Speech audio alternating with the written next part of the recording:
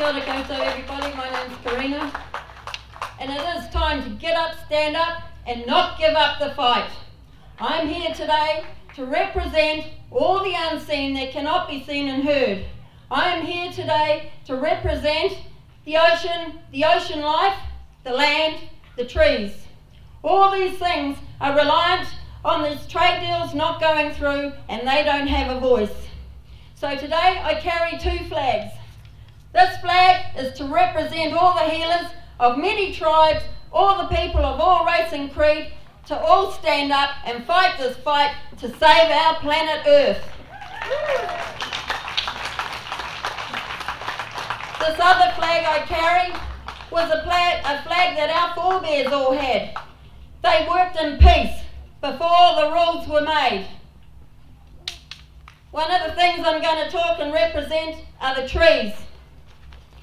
When the trees, because there's something that's really affecting us in this trade deals and everything going on, they were round, and when they grew and were round, everything flowed. When the trees were cut down, they made paper, and in this paper was created corners and boundaries.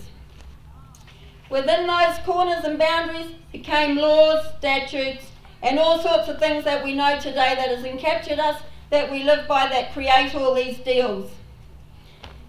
Today they're cutting down up the east coast trees and folding them into our oceans. They're loading them onto barges and onto ships out there. Well, Tauranga here is a very important place because this is where the Mātātua canoe came in and the first trade deals went down. We are of the First Light Nation here, so we are first off the ranks for all trade. Today we started our march at the farmers market, and I thank all the marchers for coming and marching with us. That was an appropriate place to start because trade began in a marketplace. It's the oldest tradition next to prostitution. Trade goes on, but if we go back to the old way of trade and trade amongst ourselves like the barter system, that's a better way of trade than the trade these corporations deal out to us. If we break down the words and look at the words that they use, there's a lot of hidden truth in words that we, the average person, don't think about. The word corporation, corpse, dead, orate, to talk. So these corporations are entities made up of dead men talking. I want to remind you all that we are the living people, we are the living beings, we are the living state, the state of being. These corporations cannot take away our breath of life, just as they keep trying to take away our trees and everything that are dumbing us down. We really have to start waking up. We have corporate deals that are taking over our arena and leaving it on our reef. We've got to stand up against these people, and we can with the power of the people.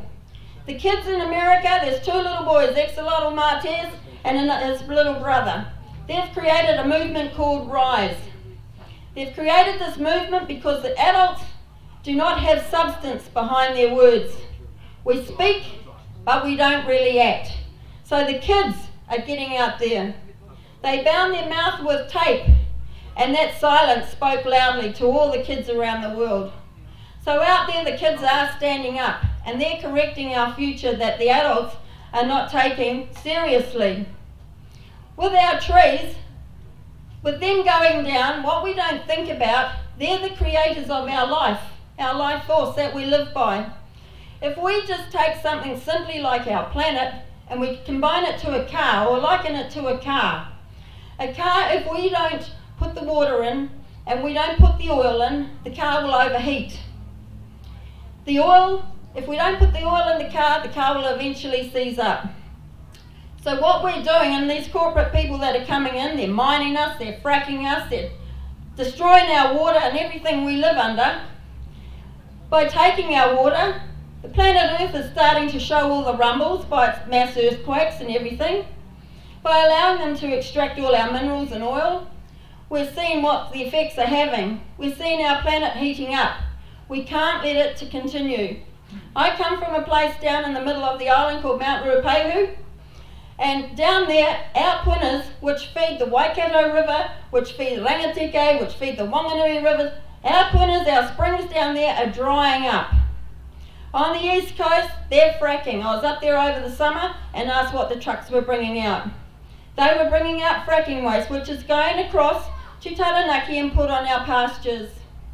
These deals that are going on behind our backs, and we've got to start waking up, because our Mother Earth cannot take much more. We the people are the backbone, and we the people, if we get together and unite, we become common unity. That's what makes communities. We then create the commonwealth. We've got to stop these governments taking the liberty and lying to us. They're feeding us on a bunch of lies. We've got to start really questioning and really saying, we're not going to take this, because we're getting up and we're standing up. Hang on, I'll just look at my notes. They make laws, and one of the common laws, and all the laws are based on 10 commandments, but one of the laws is the most consistent law of all time, was to love your brother as your brother, love your neighbour as your neighbour. So while they're destroying us and destroying our planet and destroying schools, destroying our food crops, destroying all these things, they're not honouring that commandment which they put into law, which all governments or banks or things, they come under an oath that they swear to. So we really have to wake up, people, and we have to get to people in a way that people can identify these things, because it's happening. And the car is a classic that we can tell a neighbour or we can tell someone about how all this works. People don't understand the legislations and things behind, but if we look at the simplicity of delivering, we can do that. So we have to look at the commonality of the things around us that are happening so we can get that message out there. Everything works in song and vibration, and the thing is, the songs work because everybody everywhere understands the song, and they're singing a loud song, and that's what they want, is Mother Earth to keep going, because without it we don't have life. So all these things don't matter. We've got to start really caring about our Mother Earth and everything in it, and stop these corporations, these dead men talking, because we are the living people. We are the trees. We know our roots. We're the branches that continue on. The kids are the branches of us, and so we've got to really stand firm. Otherwise we're going to see our whole lives erode away.